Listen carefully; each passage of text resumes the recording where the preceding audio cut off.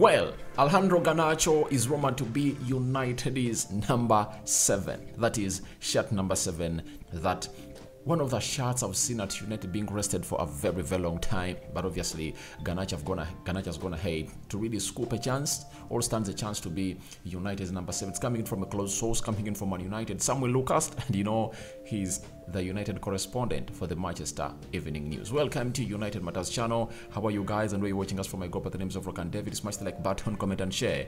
If at all you're watching us for the very first time, endeavor to subscribe to this channel so as not to miss out on stories that we do upload in here on a daily. We are discussing Anthony Elanga, another huge update of being linked to Borussia Dortmund, and it looks like United have gone ahead to really get his price lower to see to it that they really endeavor all favor his move on.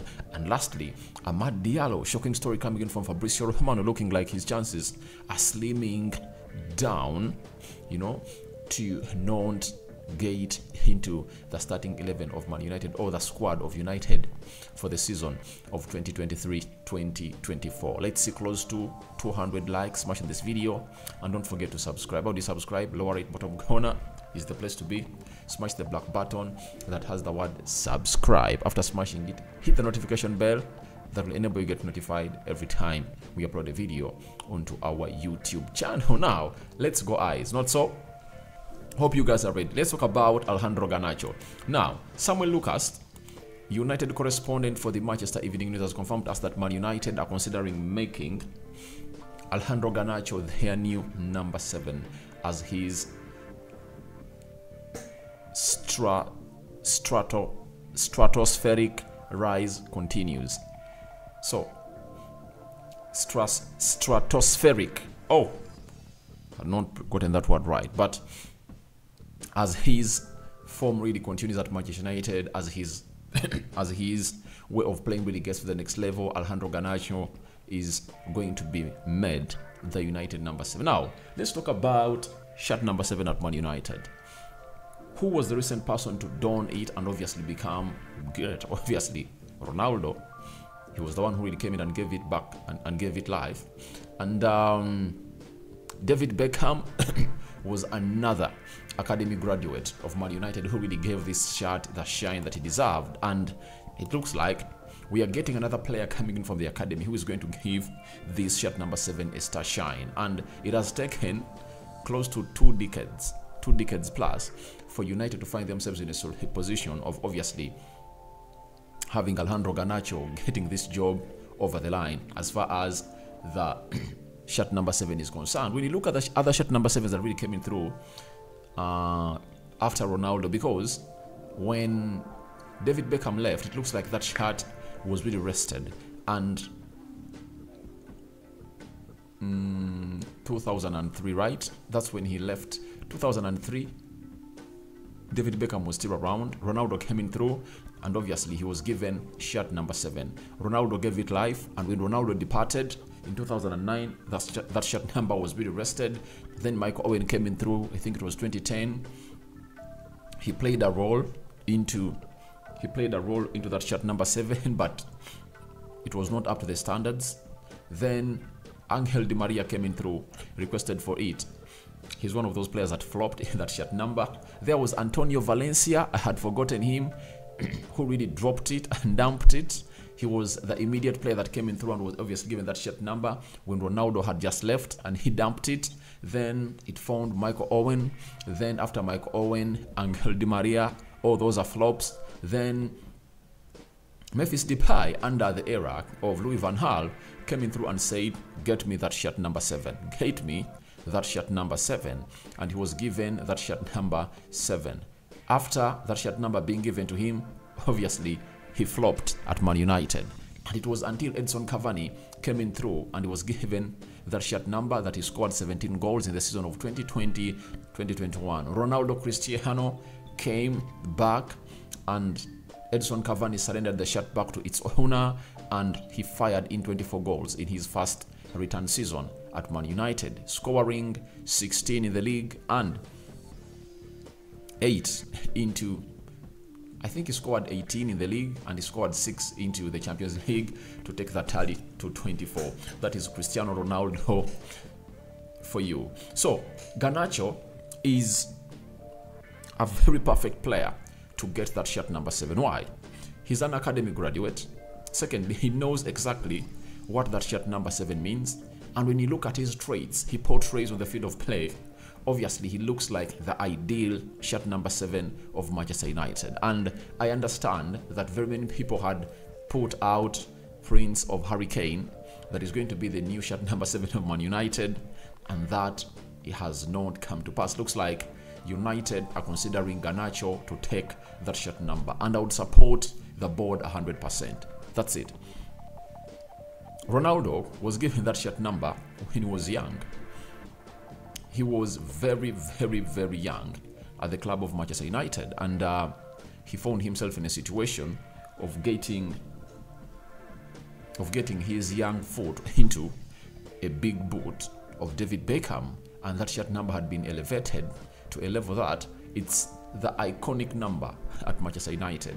Like you see teams like Madrid, they have some shirt numbers that are really iconic. At Manchester United, the iconic number is 7. At Arsenal, the iconic number is 14. Thierry Henry. At Liverpool, can it be shirt number 8? Right? Steven Gerrard. At Chelsea, I think it's 8 and 15. Didier Drogba and Frank Lampard writing history. Barcelona, it's shirt number 10 at Barcelona. Shirt number 10. Maradona, Messi, Ronaldinho, right? That's Barcelona for you. At Real Madrid, I think shirt number 7. One of the iconic shirts there. So every team has its iconic shirt number. And for Manchester United, number 7 is the iconic shirt number, and that's why they want to give it to Alejandro Garnacho. Now, one will ask, look, if at all United happens to sign Harry Kane, if United happen to sign Harry Kane, he'll get another usual number until when maybe next season Anton Martial is moved on and they get him shirt number 9. But I understand shirt number 10 is the shirt that he really prefers to have, but they cannot get it from Marcus Rashford because he has worked for it, and last season has gone ahead to fire in 30 goals. So as it stands, it's all about Alejandro Garnacho, and I'm excited about the young lad because he deserves this shirt number. He has the attitude, you know. He has the heart of the war. He has the heart of a warrior. The way he gets that ball and obviously attacks that space shows you how much he can offer to the team of Man United. And that's why I came out and insinuated or issued a warning to Marcus Rashford that this season that you're going to start on the 6th of August 2023 and 24, he needs to really pay a lot of attention to detail on what he does, because Garnacho is going to push to have more playing time at the club of Man United. And that's what exactly Ten Hag told him and his parents when he elevated and they got him a new contract of 5 years. He told him, now you have to push to be into the first 11. That's Erik Ten Hag for you. And when you look at the Garnacho, if he never got injured, would have gone ahead to collect close to 10 goals this season. And we anticipate that next season is going to be in double figures and is really going to hit loads of targets and break most of records at Manchester United. He's almost in the footsteps of Ronaldo, because when I look at Ronaldo in his first season at Man United, let me see, Ronaldo, what was his output? Cristiano Ronaldo at Manchester United. In that season that saw him coming through and obviously fire in goals. And it's not yet shown here, but he never put in lots of goals like Garnacho, because Garnacho this season was going to hate to score close to 4-5 goals and put up assists. And I think he was coming off the bench most of the times. But for Ronaldo, in his first season, he started very many games than Alejandro Garnacho. So we anticipate that Garnacho is going to start more games, if at all he's given shirt number 7. That shirt number is iconic and it means a lot. It shows the potential the player's going to have to portray to the board and to Erik Ten Hag to approve him to be the holder of that iconic shirt number. Let's leave that. Let's go to Anthony Elanga, Borussia Dortmund, coming in through and obviously rekindling their interest in signing Anthony Elanga. Manchester United open to offers. Figures at Manchester United are said to have lowered the evaluation of Anthony Elanga to only £10 million asking price. obviously, this is another academy player that cannot break through into the starting 11 of Man United, and even making to the bench, it's really hard for him. And this is where we're coming through and obviously take him out of the team. I understand Ralf Rangnick gave him a very good debut for Man United. He came in through, played very many games, scored goals close to 7 that season, and he looked a bright spark into that United side. And the reason as to why Ten Hag never moved him on, it was because of Alejandro Garnacho misbehaving in the preseason because of his attitude, and he never took part into the preseason, and that's why Garnacho never started the season of Man United.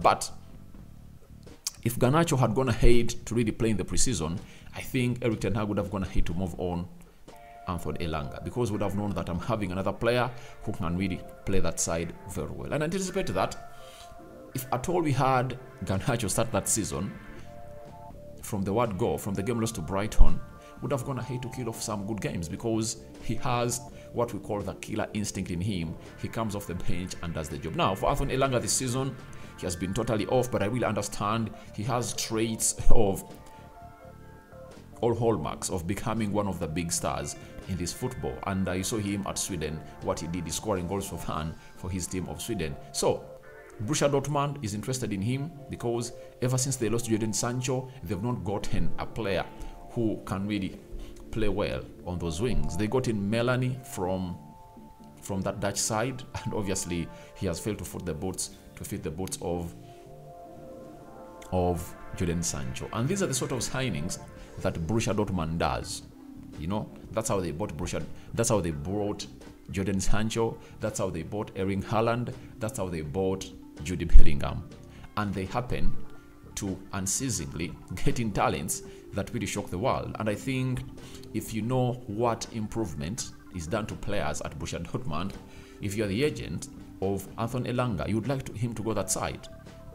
Yeah, and I think he's one of those players that we have to offload and get in £10 million to finance the transfer budget of Erik Ten Hag. But I would love to see United putting in a sell clause that if at all they are selling the player, maybe United gets like 20%, like so Man City when they are selling Jadon Sancho to Borussia Dortmund.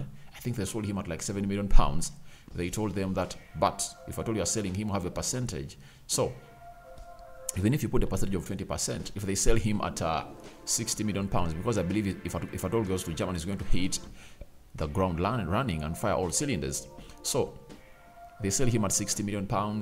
That means United is going to get in some £12 million back to the club of Manchester United. That will be good business, and we wish him well. He's one of those players that you anticipate he's going to be moved on by Manchester United.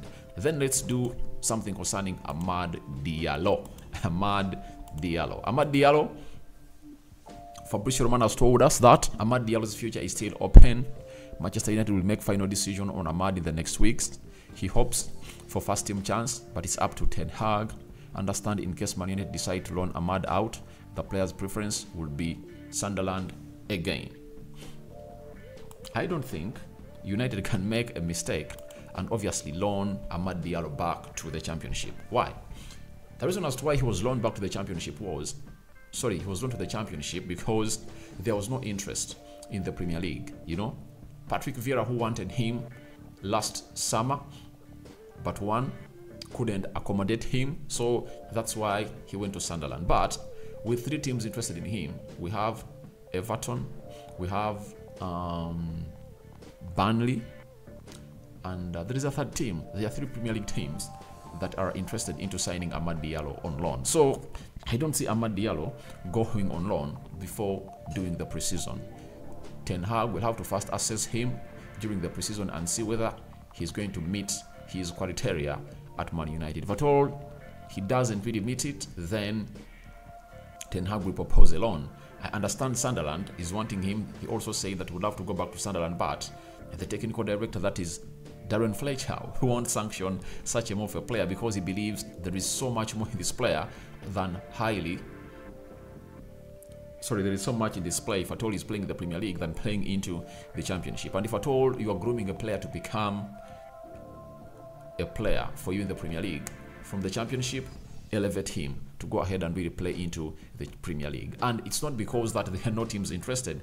Teams have lined up their interest in the player, and obviously we wait and see how that is going to go ahead and obviously come out or pan out. So guys, your thoughts onto Garnacho being given United's iconic shirt number, that is shirt number 7, are welcome in the comment section below. What do you make about Anthony Elanga, £10 million sale to Borussia Dortmund, and Amad Diallo prospect at Man United? Would you want him to be loaned, or you want him to come back at Man United and obviously compete with Anthony for that right attacking midfield spot in the starting 11 of Manchester United? A sign out for now. I cover you all in the precious blood of Jesus Christ. May living God protect you abundantly. Me out. Bye-bye.